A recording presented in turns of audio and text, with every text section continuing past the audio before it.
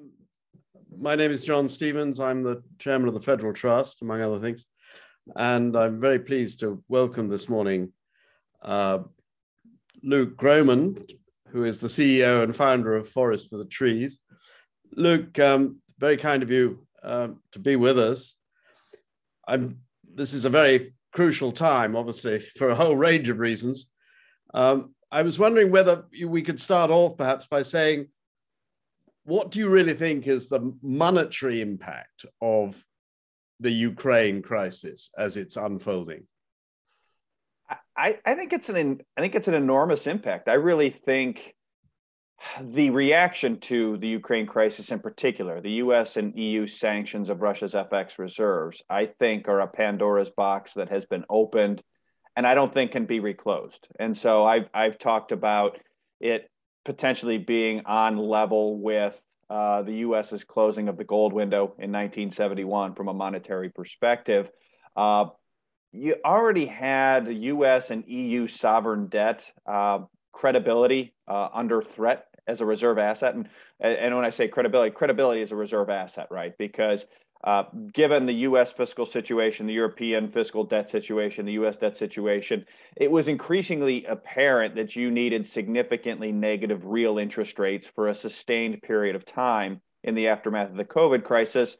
And the problem is nobody wants to hold debt with significantly negative real interest rates because you're just going to lose purchasing power over time. And so the credibility of Western sovereign debt as FX reserve instrument, I think, was already under threat on its own. And then when you layer on top of that peak cheap energy, where we have seen over the last decade, plus the marginal barrel of oil reserves, that cost has continued to rise and rise and rise.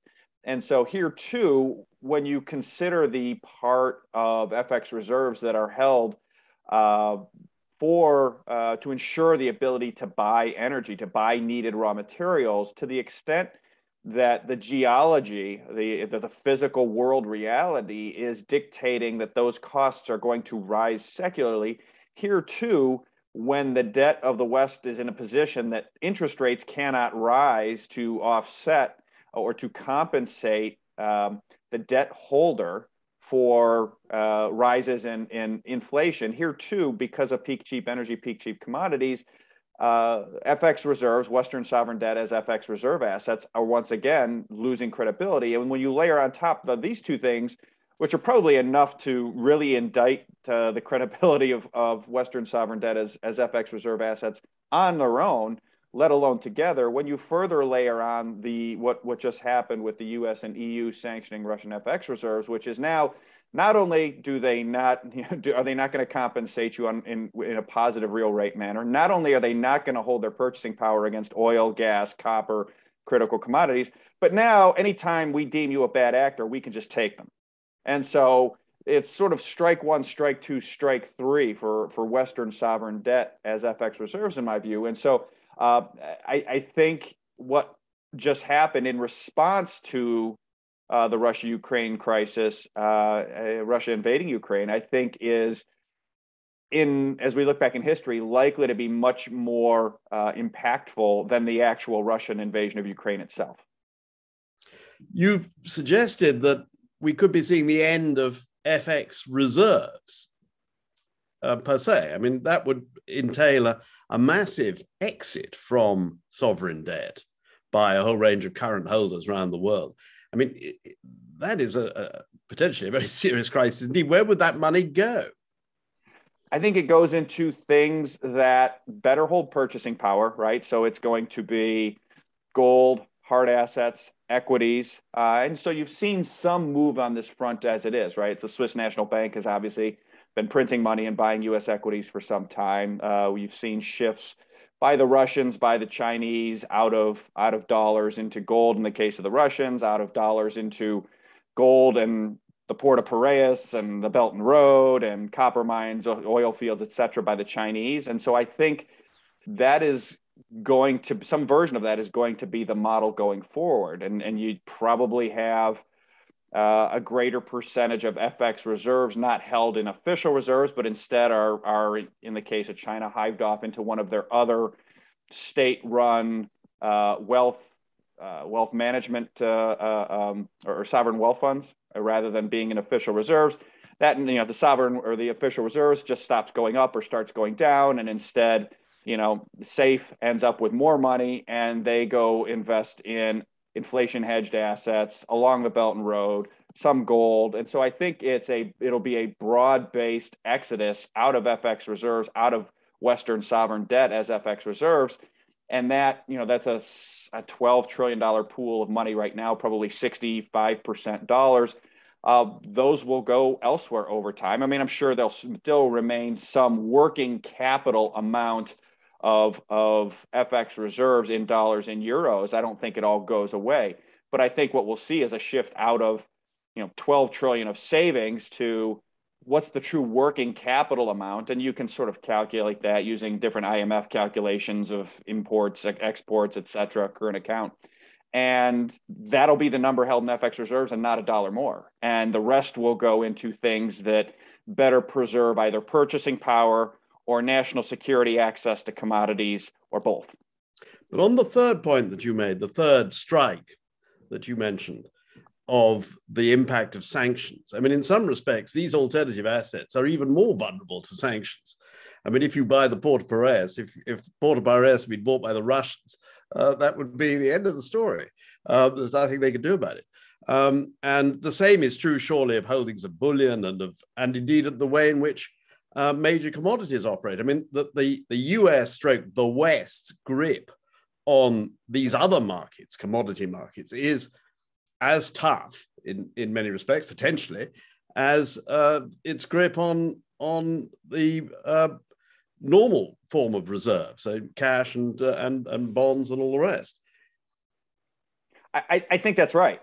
You raise a great point, which is exactly that anything held outside their borders can be subject to seizure.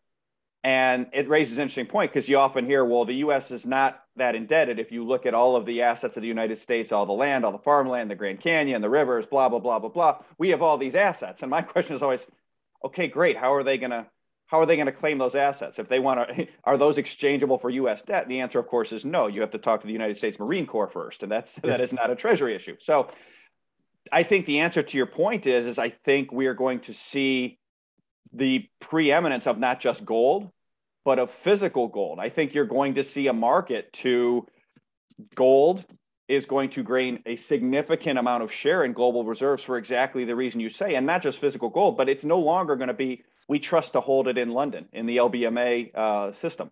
We want it, give it back. And yes, once again, you'll probably see people hold working capital levels of gold in the LBMA system, in Hong Kong, in Singapore, in these global financial centers.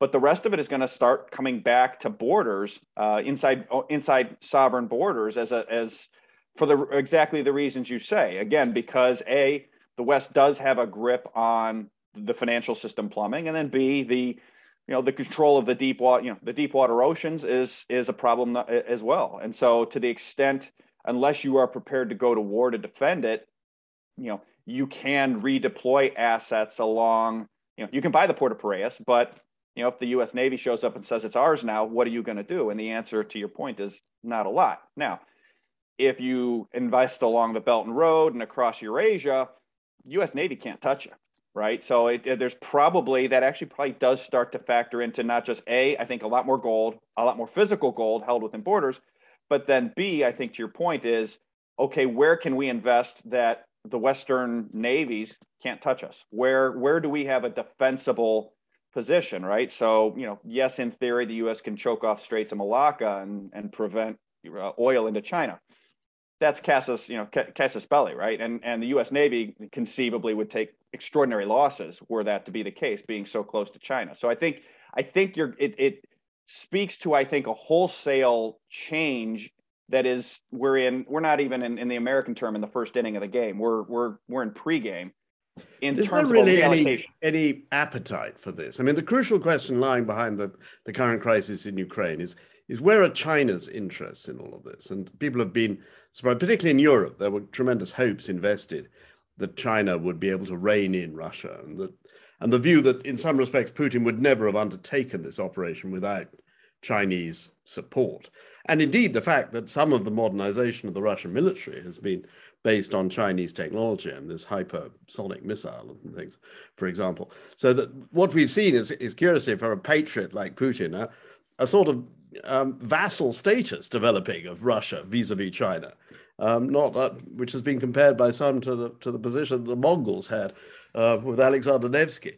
But the question really is now: is there an appetite in China to, given the problems they've got with COVID and things, given the sensitivity coming up to the Party Congress, and Xi's position, which may not be as secure as some people have previously thought, would they really wish to go this far and let this crisis continue?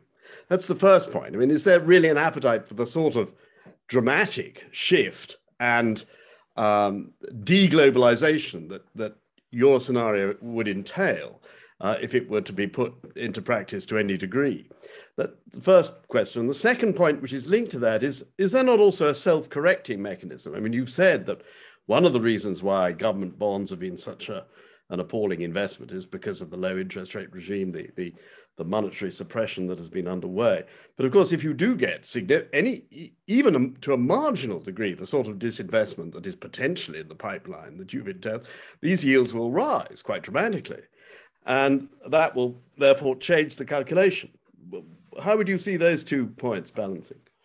So I think you raise very valid points in sort of the near term as it relates to domestic Chinese politics, the Party Congress coming up, the COVID situation, the potential tenuousness of Xi's position relative to those things. And I think all else equal, they probably want more stability than less, right? So I think I tend to agree with your view there that I think that this is probably suboptimal from a timing perspective for them in the short run. In the long run, I think China understands its vulnerabilities vis-a-vis energy, food, water, the dollar, and I think they understand that, to borrow the phrase from the American Revolution, if we don't hang together, we'll all hang separately, which is to say, they may not. The Chinese, I think, are trying to balance off the near term, which is this crisis is suboptimal from a timing standpoint relative to the COVID crisis, relative to the domestic Party Congress, relative to internal political challenges that may be occurring. However, this was a fight that is always going to have to happen, because otherwise the U.S. is going to use the dollar system to choke out Russia, and then we're going to use the dollar system to choke out China, and then we're going to use the dollar system to choke out Europe, and probably in that order. And so that, I think, is also, I think that the Chinese are trying to balance that off. And I think that is why there has been this surprising support, or surprising in the West support, despite the inconvenient timing from a short-term perspective. I think they are realizing in the long run, a fight was going to happen. At least now they have it's happening. It is what it is.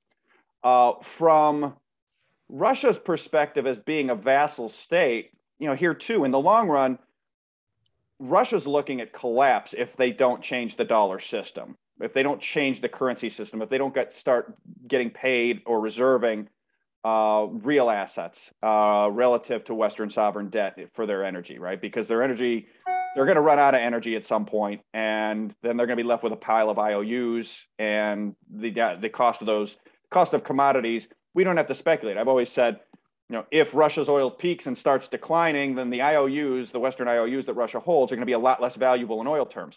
One thing we have absolutely empirically learned in the last 2 months is if you start taking Russian oil out of the system, the treasury bonds collapse against oil. Treasury bonds collapse against gas, against palladium, against cobalt, et cetera. So I think in the Putin's case, it's a question too of, if we don't hang together, we hang separately. Am I a vassal to China? In a lot of respects, yes. but some of that can just be how you spin it, right? He's also a key linchpin to rebuilding a Eurasia that connects from Vladivostok to Portugal. That's been the dream of many strategists and the nightmare of Anglo-American strategists for 120 years. And so he can reposition himself as a person that helps build that. And for him, his downside is so great, given his demographics, given his still over-reliance on energy. There's a time burn on this. So not only is his energy depleting in over time, but to the extent some new technology is rolled out in the next 5 years, 10 years, 15 years that significantly increases energy efficiency or reduces fossil fuel usage, that hurts his leverage. So he's, I think, at a point of maximum leverage, particularly when you consider what's happening with U.S. shale, right? So to the extent that we had a peak cheap oil scare in 2005 through 2008. We can see that in the price. We can see that in the financial crisis. Shale positively surprised everybody. We sort of always knew it was there, but the long laterals, steerable laterals, significantly, the U.S. became the world's biggest marginal producer of oil.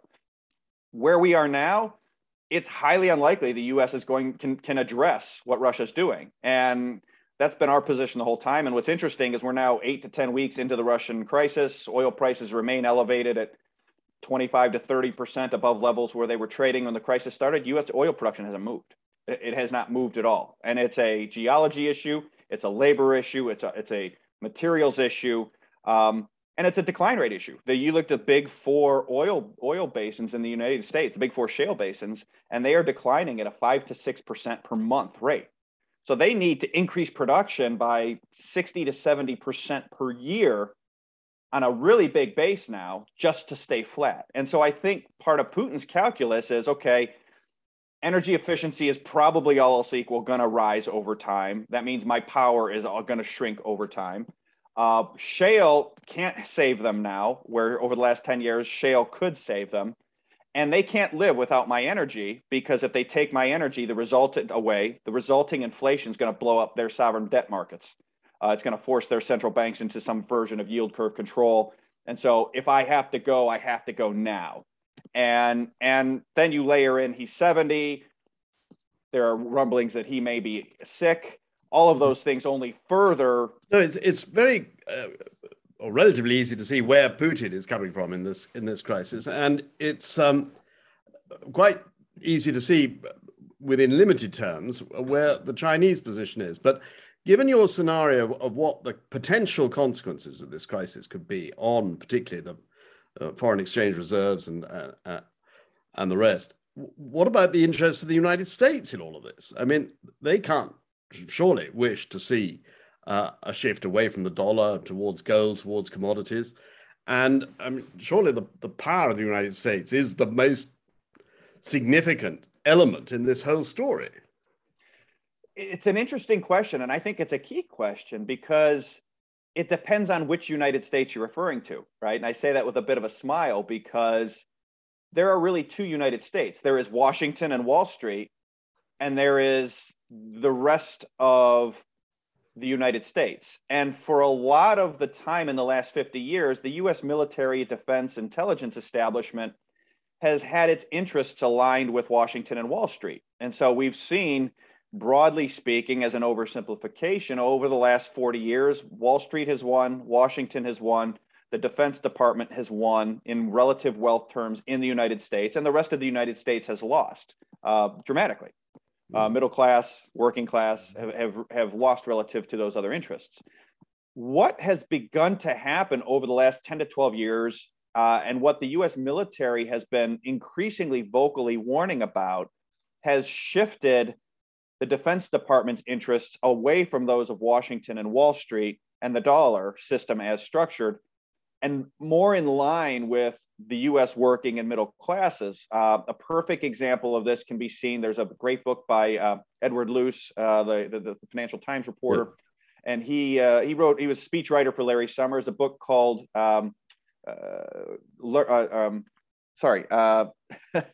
what is Time to Think, Time to Start Thinking.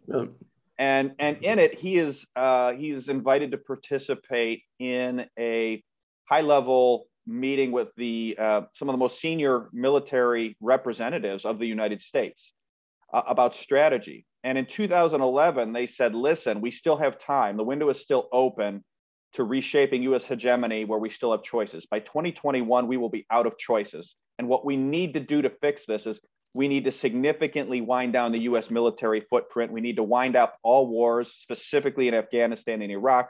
We need to bring a lot of troops home. We need to pull back on our foreign commitments.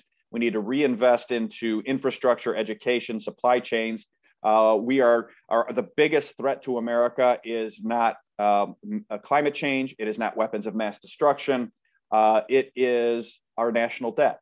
Right now, we are borrowing money from China to build weapons to face down China. This is not a sustainable strategy. And this is pretty much verbatim what they said in 2011.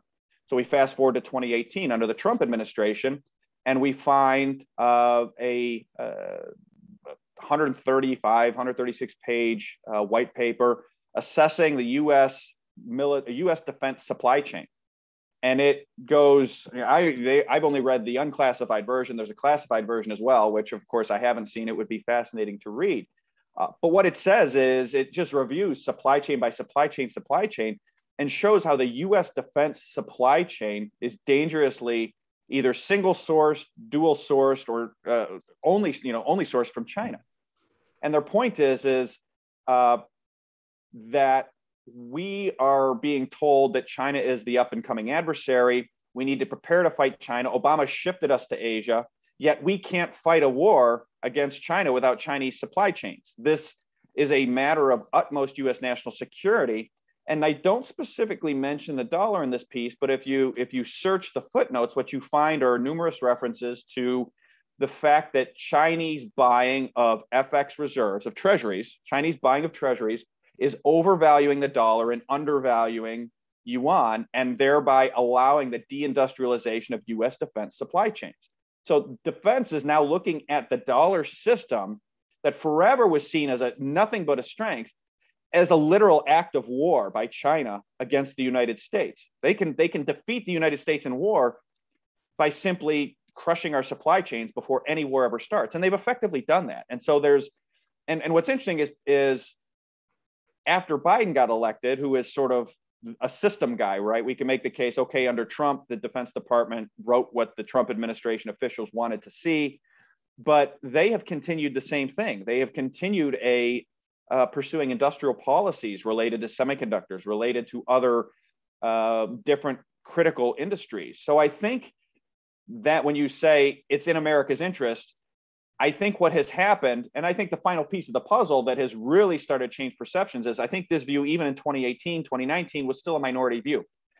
I think when COVID happened and Washington said, okay, we need masks and we need PPE, we need all this stuff. And China said, you'll get your masks after we get our masks.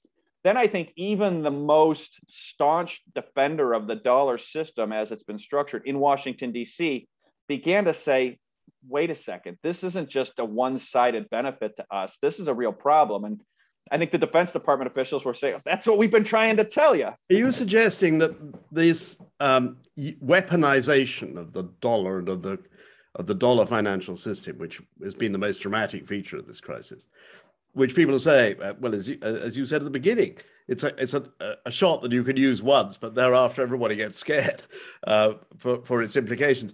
Are you saying that the US has actually been happy to cast this aside and to put this at risk because they think it's no longer actually the asset that everybody had assumed it to be, and that in fact the US would welcome a weaker dollar and perhaps a collapse in the U.S. Treasury market, which would allow, in some respects, the debt to get a lot to be easier to redeem.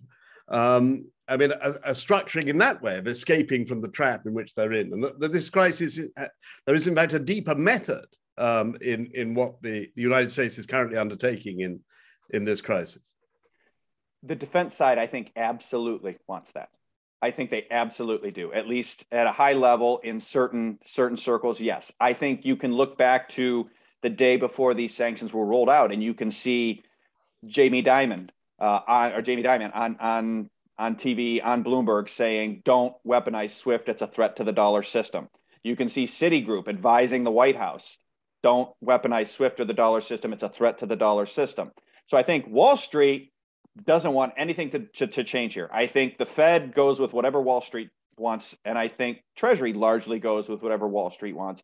I think the Defense Department and certain intelligence circles, I think, is absolutely happy, and I think there is some method to the madness in terms of being cognizant of what this could trigger, which is, yeah, a change in the thought of how people look at the riskiness of Treasury bonds at the sovereign level, and basically forcing a crisis where, yeah, yields are going to rise until yields aren't allowed to rise anymore, and the Fed's going to have to put it on their balance sheet, and the value of the dollar will be marked down to levels that will allow a reindustrialization, a reshoring of the United States, and a rebuilding of the defense supply chain, which defense absolutely wants and absolutely needs if we're going to compete against China. And you think this explains current US Treasury policy, which is very hawkish?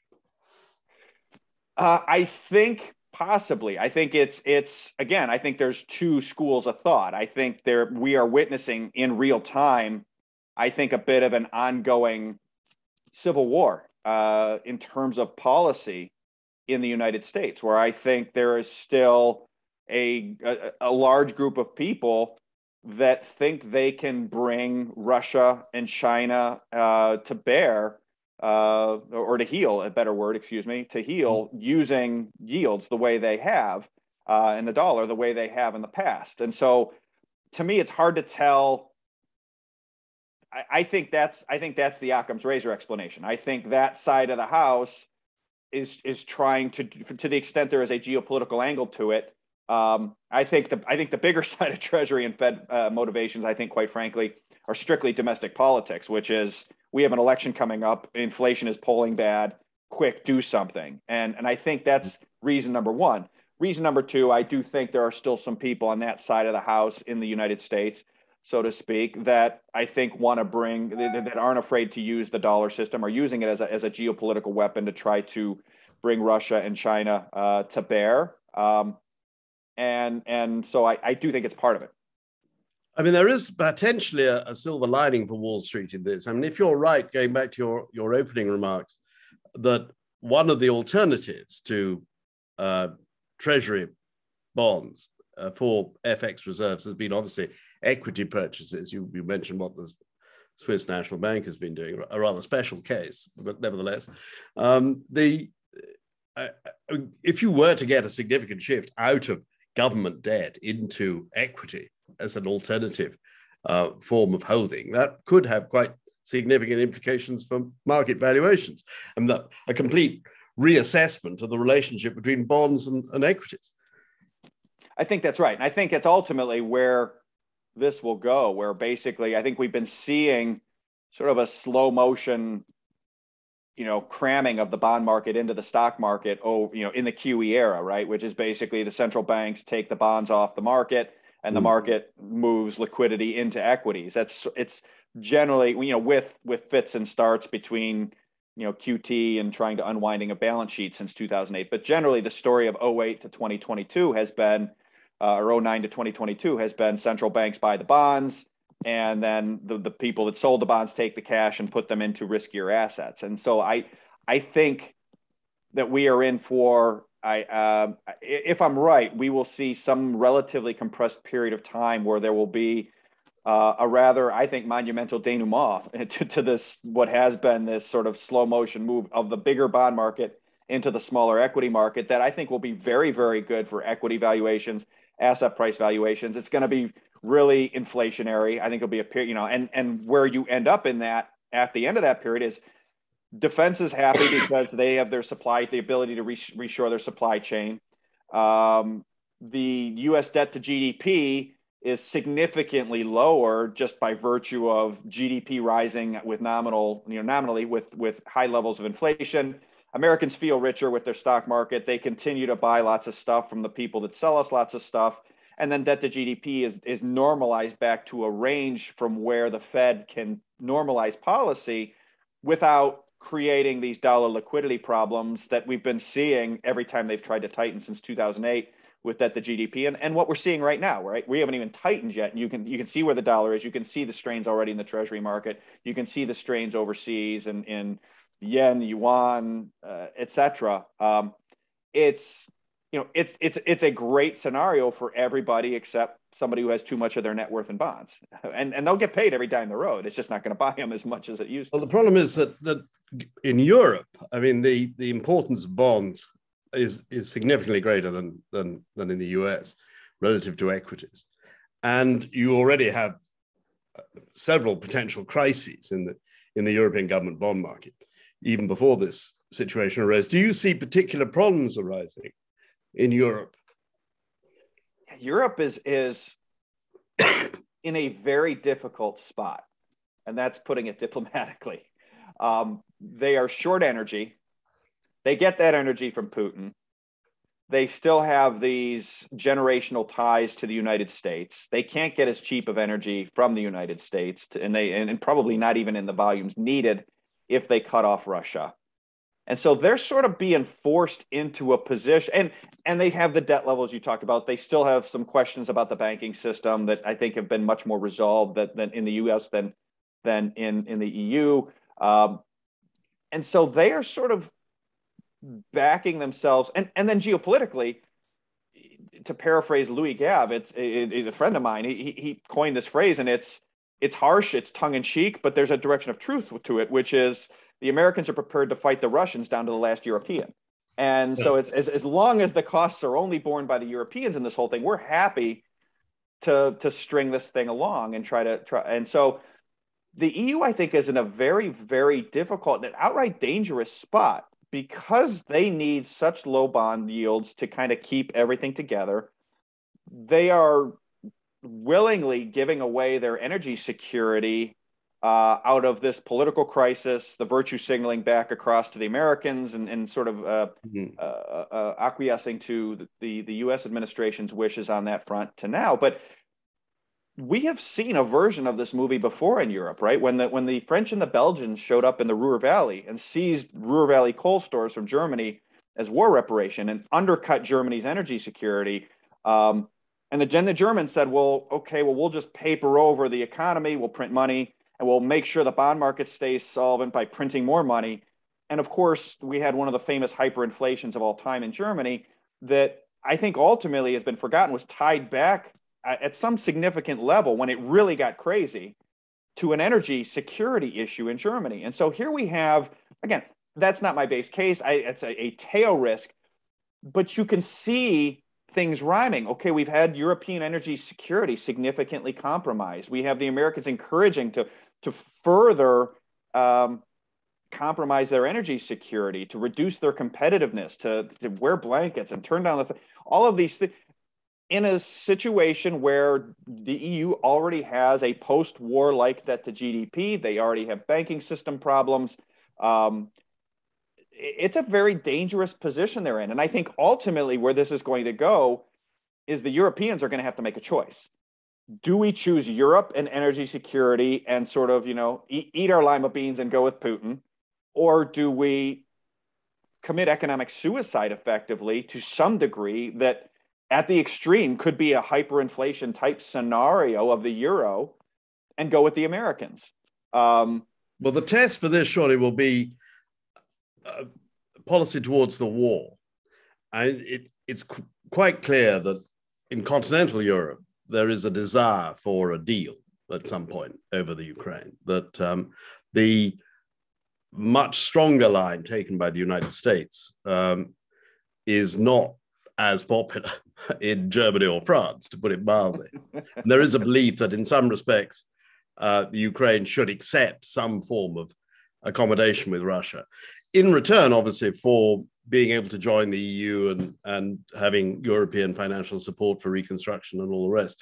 I mean, but it's not really clear whether, on the one hand, the United States and on the other hand, China is willing to see this sort of accommodation. And I think this is going to be the test, is whether there is any form of strategic autonomy left in Europe. We've had the re-election of President Macron. We've had elections in Germany quite recently, even though this current crisis has made the coalition in Germany quite fragile in some respects. But you have got, nevertheless, in the two main countries, a period of new, relatively new or very new leadership, which does give an opportunity. And there is tremendous pressure on the Europeans because of the existential factors that you mentioned. I suppose the crucial issue is going to be whether we get an early end to this war, or whether the scenario that seems to be favored at the moment, that this is going to be a sort of permanent running sore, along the lines of the Rand report in 2019, of turning the Ukraine into another Afghanistan, in fact, for the Russians, and indeed, by extension, for the Chinese.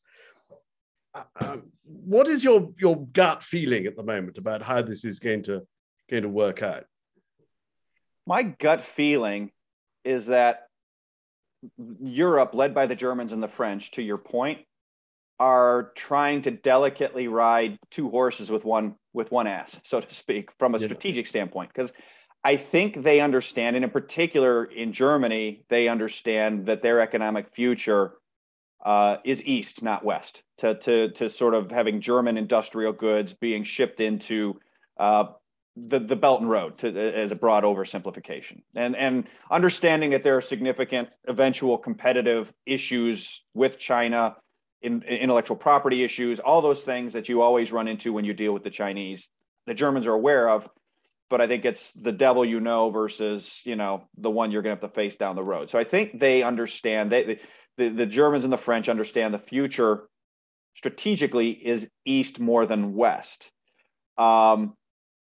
The challenge is the near term, trying to placate to these historic transatlantic ties with the U.S. administration and balancing those two things. My gut tells me that eventually Europe is going to have to go with Eurasia. That basically they are going to have to cast their lot with a Eurasian the Eurasian dream, whatever you want to call it, out of economic necessity. And that's going to be an interesting moment in history for the U.S., because at that point, the Mackinder theory will have become a strategic nightmare for the U.S. But between here and there, we're in this limbo zone. Now, it's a really interesting point you raise about these elections, because I think if we think about this strategic issue tactically, tactical issue number one, to your point, is okay, French, German political situations are relatively new, which means they should be relatively stable to be able to make some sort of deal. Does this open a window for the Chinese to come in and play a deal maker, supplant the U.S., which would be another huge moment, I think, in terms of geopolitics, where they bring Russia to the table, they bring the Europeans and the Ukrainians to the table, and they agree on something within, and they reassert some sort of strategic geopolitical independence. That, to me, is very possible. And then the other tactical thing, I think, is the realities of weather. Right? This is all fun and games for the Europeans to play all tough with Putin in April, in May, in June. You start getting those cold nights at the end of September, October, 6 months from now, 5 months from now, it's going to start to be a very different domestic situation politically. You're not going to let wake up to your crying baby in the cold at night too many times before you're going to start seeing domestic political disruption. Now, interestingly, for the U.S., there's probably elements in Washington like, okay, great, that's how it goes. That's okay. If the only thing we don't want probably is the scenario where China comes in as peace broker and brokers a deal that works out for the EU, for Russia, for China, for Ukraine, because that's a huge, I think that's a huge shift. So you've got sort of the strategic long term, the tactical near term, and then sort of these signposts or these tactical sort of triggers, right? You've got a stable political situation, I think, between now and when it starts to get cold. I think if we still got nothing, it starts to get cold. I think the political situations in France and Germany probably start to get much more disruptive internally, or much more unstable internally. I think that's a very interesting analysis.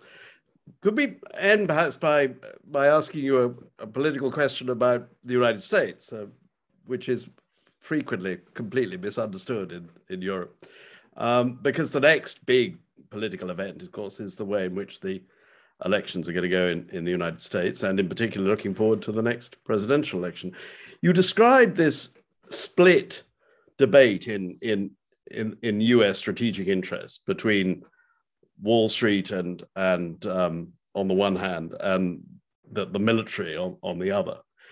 To what extent does that reflect the red-blue debate politically in America? And if we are to anticipate, as many people do, a return of the Republicans, and maybe even a presidency, how would that affect all that we've been discussing? It's a great question. I'm sure you've seen the political maps in the 2016 election of the United States, red versus blue, right? Yep. Which is vast stretches of red with little specks of blue, but the specks of blue tend to be the big urban population centers. And that's kind of the political story of the United States. That electoral map tends to mirror the relative representation of the military. In other words, there tend to be vastly overrepresented from what I would call flyover country, or yee country, as they jokingly call it, right? These rural conservative areas, and working class. Then there are people from the military from Manhattan and downtown Chicago and Los Angeles, etc.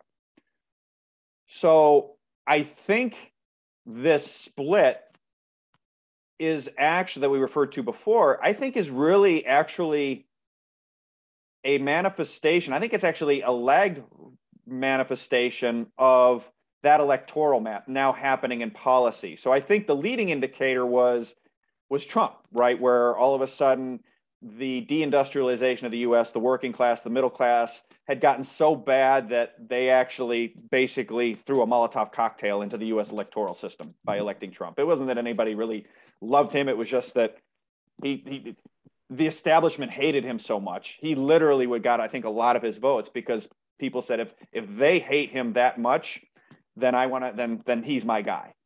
And so I think this strategic separation, or the strategic disagreement between the military and sort of Wall Street and certain elements in Washington, the dollar sort of group in Washington, status quo group in Washington, I think breaks down along those lines. So I think you're going to see, military, working class, a lot of the middle class, all in favor of sort of this America first, and not in an America first racist or some of the negative connotations of that, but simply in the strategic aspect of it, of what was discussed by the military in 2011 in Luce's book, which is, look, we have a window where we are in serious trouble. We can do something in this window. And after that window, our choices are going to be limited. And that includes pulling back and reinvesting in America and these types of things. So I think the elections this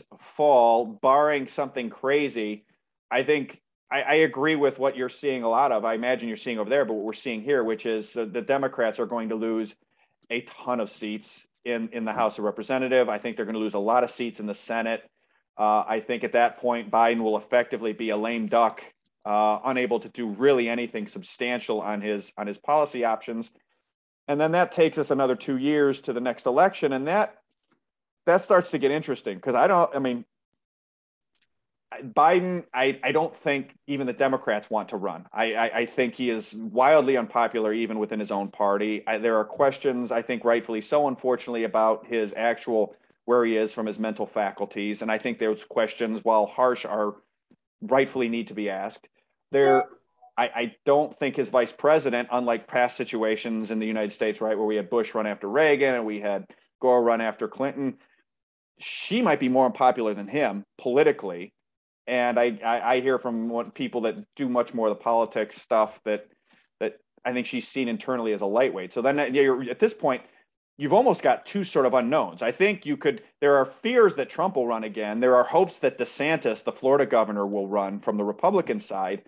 And from the Democrat side, I don't know who they run.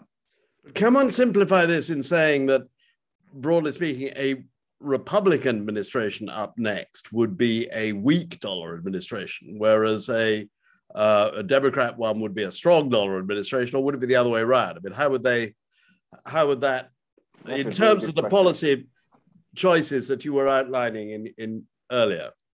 I think it would be I think a Republican president in 2024, whether it's DeSantis, I don't think it's Trump, but Trump or DeSantis, just for sake of discussion, I think is going to be a weak dollar president with a wide backing of the U.S. Defense Department and sort of flyover country, and to the loud screams of Wall Street, at least until the stock market starts flying, and then they'll probably just shut up and count their money as the stock market flies with the weaker dollar and the reinvestment, the capital flowing here to reinvest in U.S. infrastructure. I think it'll be really good for the U.S. It's just going to be really bad for bondholders. Yeah. A last supplementary question, which has been burning in me, which is crypto. Does this have any place in your various scenarios? And we've seen, obviously, Elon Musk taking over Twitter. There have been some suggestions that this is a crypto play of some kind. Do you have any view on those two things? So for me, I am focused strictly on Bitcoin as crypto, and I think Bitcoin has been and will continue to serve as a neutral reserve asset for the people. It has an energy tie to it, to the fact that the proof of work algorithm requires you to expend energy. So it is, there's an energy tie to Bitcoin in the same way there's an energy tie to mine gold. It's a proof of work, neutral reserve asset that floats. So I like Bitcoin. I own some Bitcoin. I think everybody should own a little bit of Bitcoin because the volatility, to your point earlier, is extraordinary. So I don't think you need very much Bitcoin, but I think just a little bit.